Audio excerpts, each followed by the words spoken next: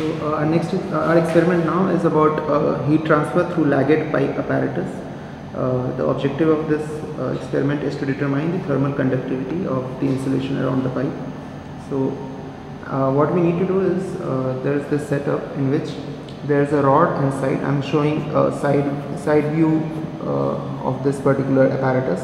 So if you look at the side, in the inside, so I am drawing what the components are of this particular apparatus. So at the in the center of the pipe there is a rod on which there is a coil which is heated, and that is kept inside a hollow pipe, which in turn is insulated by a layer of insulation, and there is another added layer of insulation on top of it. So this is what the apparatus is. In the center there is a rod over which there is a wire which is heated up, and this entire thing is placed at the center of a tube, hollow tube, and that hollow tube has two layers of insulation, this and this. So what we need to do is we need to find the thermal conductivity of layer 1 and layer 2. So if we draw it like this with respect to radius,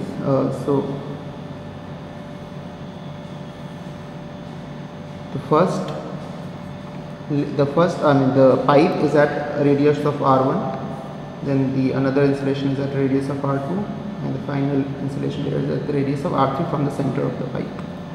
So we know this relation in heat transfer, that the heat flux is 2 pi Kl T1 minus T2 natural log R2 by R1. So we need to find this K, that is unknown. We can calculate Q, the heat flux, using the amount of heat we are transferring to the system. That will be equal to voltage times the current. So that value of Q we can get from the experiment. We know R2 and R1, that is given in the data. So we know the value at which, okay, so this says the location of thermocouples at 1, 2, 3, location of thermocouple 1, 2, 3 at radius 30 mm, location of thermocouples 4, 5, 6 at 52, and again 7, 8, 9 at 55.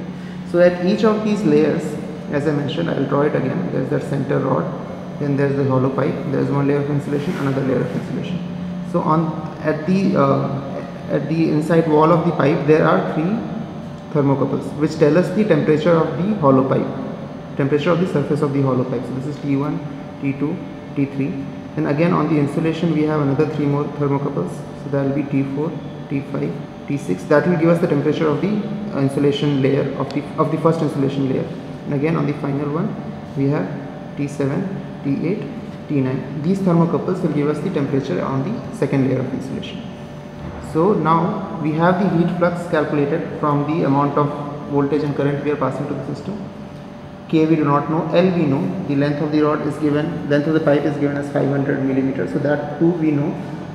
T1 and T2 we will know by taking the average of these 3 thermocouples for each surface. So if I take the average of T1, T2, T3, I will get the surface temperature of this layer. Then I take the average of T4, T5 and T6, I will get the surface temperature of the first layer of insulation. Similarly, I can get the temperature of the second layer of insulation. So this temperature difference also we will know from the experiment. R2 and R1 we know. So using those values, I will be able to calculate the value of K.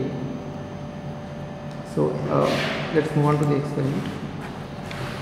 This is our experimental setup. This is the lagged pipe which was drawn in the figure. So within this pipe we have the layers of insulation. So if we look at it sideways, and if this had been open, we would be able to see a central rod which is getting heated up.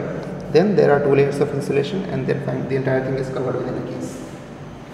So as I said, we have 3 thermocouples on each layer, 3 thermocouples on the hollow pipe, and 3 thermocouples on the first layer of insulation, again 3 more on the second layer of insulation. So we can look at the value of each of those thermocouples by moving this knob here. So if this is at T1, it shows me the value of the first thermocouple in this. Then T2 will give me the value of the second thermocouple. Similarly T3, like that I can go all the way to T9 and note down all the values. This is how we control the amount of heat which is supplied to the lagged pipe. So I told you the central rod gets heated up because there is a coil of wire around it. So I am supplying the voltage difference to the coil of wire by moving this knob over here. So So when I change this, when I rotate this knob, I'm able to change the value of voltage over here. So right now this is at 100, so that shows that it is at 100. So according to the voltage difference, some amount of current is flowing. So I know the amount of heat that is going into that rod is equal to the multiplication of these two, voltage times current. That will give me the amount of heat in watt that is being transferred to the central rod. So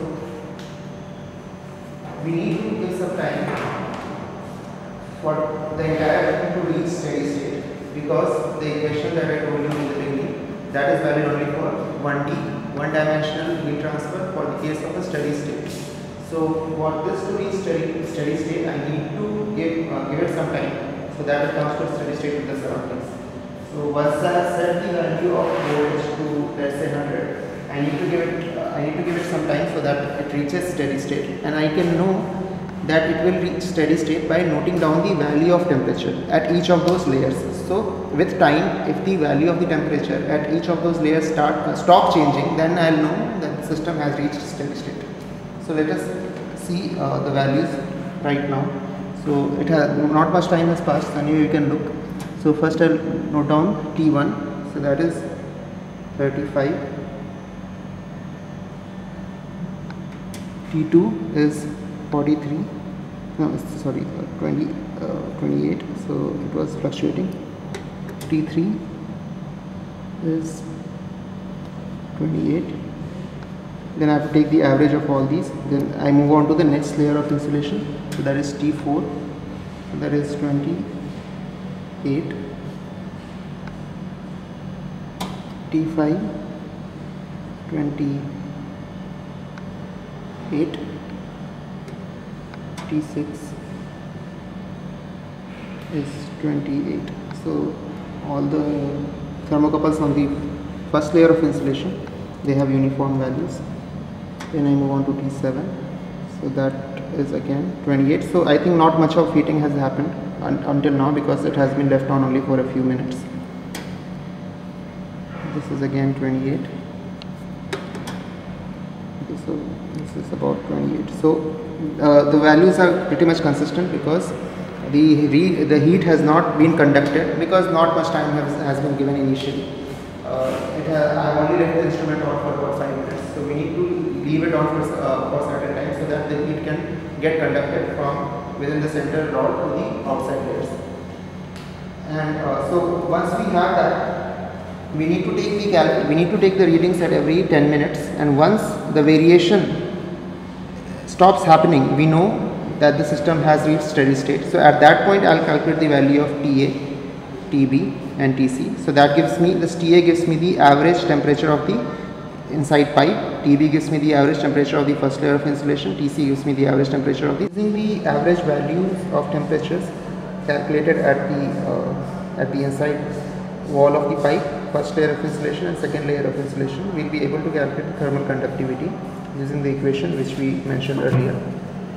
And we also need to see the variation of temperature with respect to the radial distance. So we can have a plot which will visualize that for us. So at the 3 different radii that we have, we need to plot the TA average, TB average and TC average. Because with respect to the radius, the temperature will obviously decrease, because the job of the insulation is to restrict the amount of heat transfer. So we have accomplished the aim of our experiment regarding the